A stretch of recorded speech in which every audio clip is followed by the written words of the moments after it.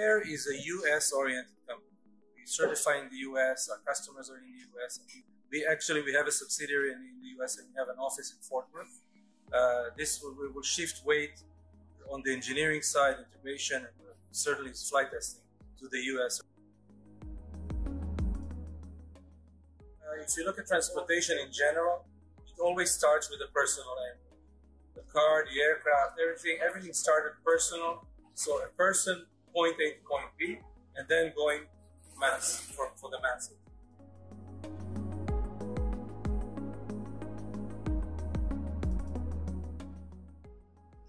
Our patent enables a very, very simple product that is also affordable. And if you combine those two together, you get something which is private car of the category. Now, the cockpit itself is very much, we call it car-like, let's say. You're not cooped up in a very, very small cocoon. We have a very special proprietary and patented flight control system, which is called fly-by-intent. You feel like you fly the aircraft as if it's a real airplane, but practically the computer is flying the aircraft, translating your desires to maneuvers. We have a cruising speed of about 90 knots and a maximal speed of 130 knots. If you do nothing, the aircraft will go to the optimal speed because of range. Range is the critical element for us. So the wing is designed for this. The training on this aircraft is much different than any other aircraft that you know. And we are developing some training programs with leading training partners on a global scale, Canada, US, and other places. We are partnering with those schools because we want to have the optionality for non-pilots and pilots to come to a situation where they can fly their vehicle the minute they have it in 2024. Practically speaking, this aircraft is built around no emergencies or very little emergencies.